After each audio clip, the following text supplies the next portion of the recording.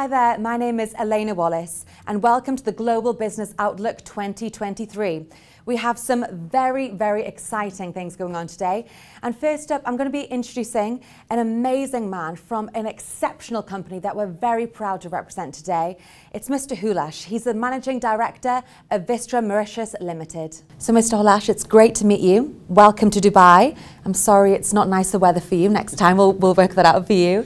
Thank you very much, Elena. You're welcome. So tell us about yourself, please. Introduce yourself and the background, please. So I'm Shaheed Hoolash. I'm the Managing Director of Vistra in Mauritius.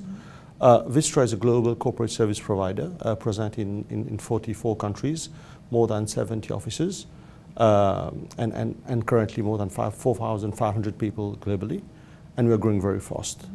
And in Mauritius, we're over 400 people, and predominantly doing corporate and fund administration services. So I run the business which has a predominant focus on the region, which is Mauritius, Asia, and Africa. Fantastic stuff. And how has Vistra positioned itself as a key player in Africa? Well, Vistra has been at the forefront of cross-border investments for a number of years. It hasn't been something that started now, it started ages back, more than 40 years back. And for us, we are very much, we see ourselves as enabler of investments, as people who can connect the dots between investors and investments. And that was the mission that Vistra has from day one. And from our perspective, where Mauritius sits in currently, it's an ideal location to bring investments and drive quality investments into Africa. So this is where Vistra has focused itself over the past few years. And we must say that there has been a lot of success recently, and we are seeing more success coming our way. Fantastic, fantastic. Well, congratulations on that success, and I'm sure, you know, further to come. So how do you think Mauritius can be a key player to driving PE and regulated funds to the market growth in Africa? Well, Mauritius has established itself as a center, a financial services center for years now. We've just celebrated 30 years of our existence. And to be fair, we've evolved quite significantly over the past 30 years. So from a pure offshore center, we've moved to more onshore center with more services provided locally and more sophisticated services. Where Mauritius is positioning itself now is basically to drive quality investments into Africa. We've built a number of good stories, good businesses, but more importantly now, we believe that we can position ourselves and make a difference for the continent. Every single large continent has been built on the back of a financial center, which has driven quality capital into the country. Where it was needed. And I think Mauritius has that role to play for Africa. Okay, fantastic. And Vistra operates as an employer of the record EOR in over 85 countries. Now, how does this benefit your clients? Well, when we talk about expanding into new markets, there are a number of things that happen. We need to take care of the legal entity, obviously, and we need to employ people, and we need to ensure that we are able to pay the salaries on time.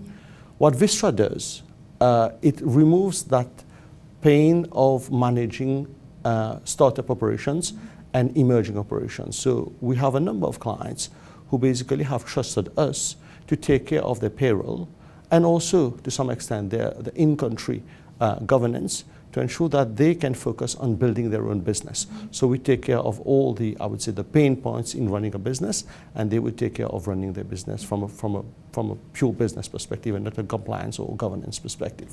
Okay, great stuff. And you have a proven track record of working with private equity firms for over 25 years. That's incredible. So tell us about your global cross-border bond services. Actually, if you look at our services, it started as country-specific services.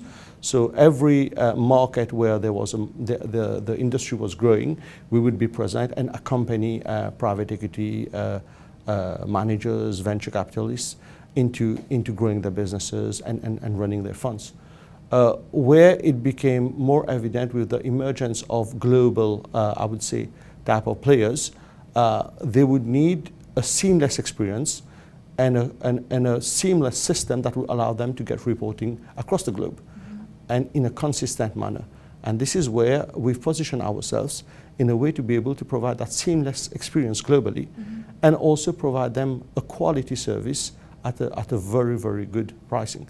I think we honor that we basically don't pride ourselves to be the cheapest in the market, but what we believe we are probably the best value for money service.